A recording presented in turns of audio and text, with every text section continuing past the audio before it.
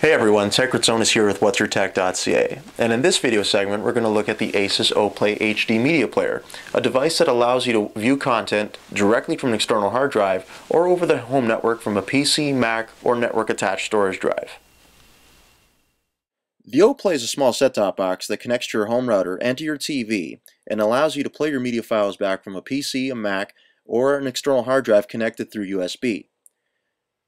Here we have a look at the main menu. It's not the flashiest, but you got file copy, setup, you've got photos, and you got music, and of course movies. So we're going to take a look at movies here, and as you can see I've got storage device. I don't have a USB drive connected here, so I do have a network attached storage, and I can go to it under network, and because the network attached storage is attached to the same router as the O, they see each other.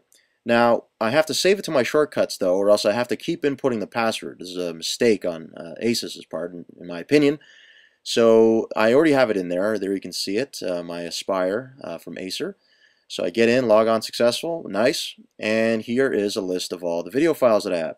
So I can access all these, and I've made sure with the abundant file formats that the O can handle that I don't really have a problem here. I can play all these. So I'm going to go through movies. And one of the things I love the most is that it plays high-end MKV files with high bit rates. So here's Valkyrie, and this is a Blu-ray rip that I have here. And the preview comes up on the right-hand screen there, as you see. Now I'm going to segue right into a scene here of the movie, and it's playing it flawlessly. It just does not have a problem handling a file that's many gigs in size. Now, of course, this is going over a wired connection, so that is helping the cause. But as you can see, the quality is just fantastic.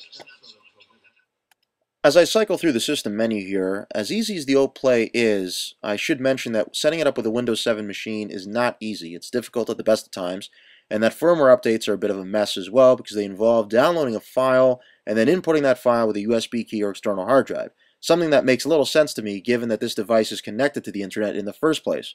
But despite that, it is fairly easy to use. It is a bit finicky when it comes to photos and music, from what I've noticed. It does movies and video a lot better, in my opinion.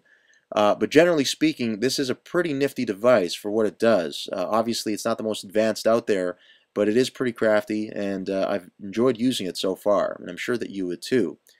Here we're going to take a look at some of the file formats that the O supports, and you can see them there.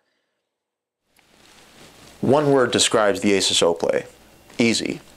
It was easy to get up and running, it was easy to get to my content, it was easy to navigate through, and it was easy to take with me on the road. Plus, not having to worry about file format compatibility meant that I could spend a lot more time watching instead of converting.